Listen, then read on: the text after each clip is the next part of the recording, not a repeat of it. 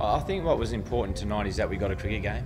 We've done some pretty good practice over the last week or so because of the weather, but it was good just to get put under pressure, even though it was only six over. It was good to be put under pressure, have to score, 16 runs in the last over. Our bowlers to be put under pressure at different stages. So there's nothing like a match, and no matter how short it is, that's better than any net session.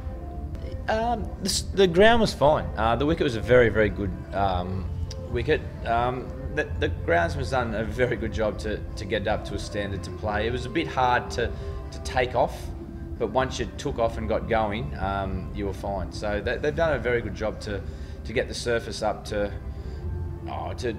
entertain the crowd, because we were very impressed with what the crowds, they stayed around and wanted to see some sort of cricket. So it was it was very pleasing from our point of view, and I dare say the South Africans, that we could put on a bit of a show for the crowd. It's not for me to worry about. We've got our own campaign to get ready for, and it's not for me to worry about how they got to rebuild. I think we've got a lot of power, and we've got a lot of flexibility, so which is exciting going into a World Cup. We've got a really good mix, I think, in this squad. I don't know if it's the best team or not. We'll see after we play the tournament, but it's definitely got a lot of flexibility in it, and I think it's structured the way where we've got a lot of senior players and some younger players to complement each other, and I think the selectors have done a very, very good job on picking the squad. I've enjoyed it. I've done that mainly for Australia in one-day cricket and 2020. It's a role I enjoy, and it was good to get back out there for 8 balls with Hodgie. I think our role is to make sure we close the game out well, and that's the role we've been given, and it's an enjoyable one.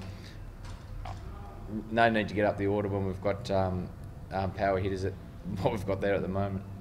I don't think it's a shock to anyone. I think he's been doing that for a long time now, and he just brings a calmness to the dressing room.